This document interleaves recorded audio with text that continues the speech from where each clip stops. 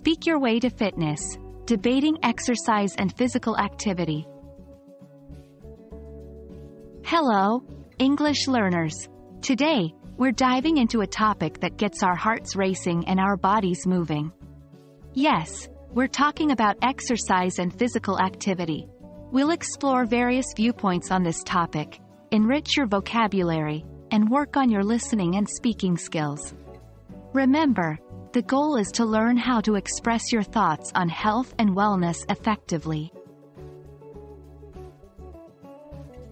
Exercise and physical activity are crucial elements of a healthy lifestyle. But what do these terms actually mean? Exercise refers to a specific type of physical activity that's planned, structured, and aimed at improving or maintaining physical fitness. Examples of exercise include swimming laps, lifting weights, or doing an aerobics class. On the other hand, physical activity encompasses any movement that uses energy. It includes more than just exercise. It can involve everyday activities like walking to the store, gardening, or climbing stairs.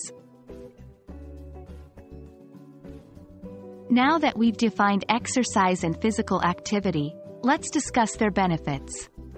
Exercise and physical activity can 1. Improve physical health. They reduce the risk of various diseases, including heart disease, diabetes, and certain types of cancer. 2. Enhance mental health. Physical activity can decrease feelings of depression and anxiety. 3. Promote better sleep. Regular exercise often leads to improved sleep patterns. While discussing these benefits, we can use expressions like cut down the risk, boost mood, or promote sleep. Despite these benefits, many people find it challenging to engage in regular exercise or physical activity. Common barriers include lack of time. Many people have busy schedules and struggle to find the time to exercise.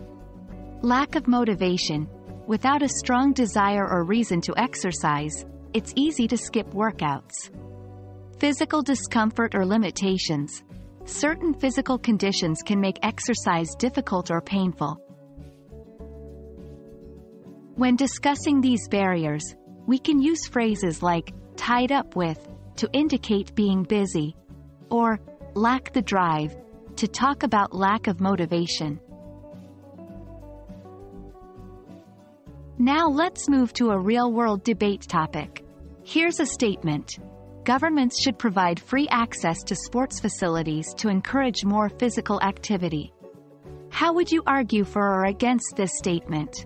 Remember to use the vocabulary and phrases we've covered today.